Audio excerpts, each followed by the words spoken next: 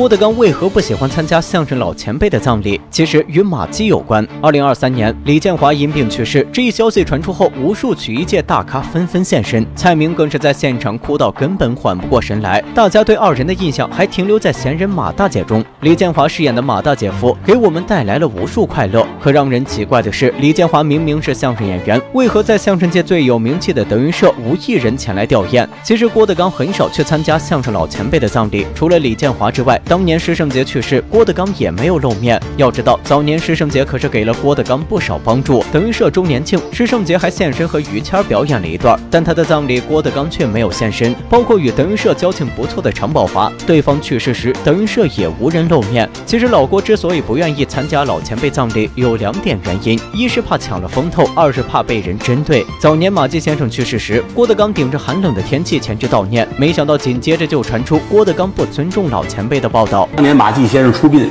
我到八宝山去送，大冬天冷得不行，我有一件貂皮的外套穿上去了，很多人就以此来骂我。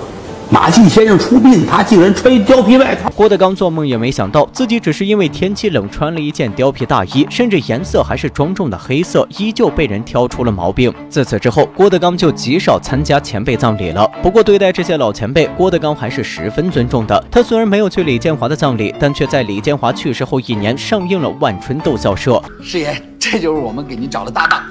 呸！我起过誓，有生之年我都不看他一眼。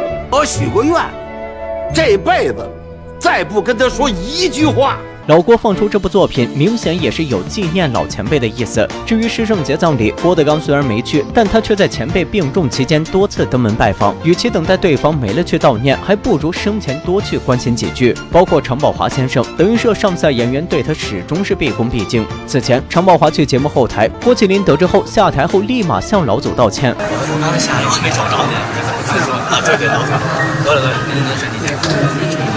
是我在台上弄个哈儿一撅个什么？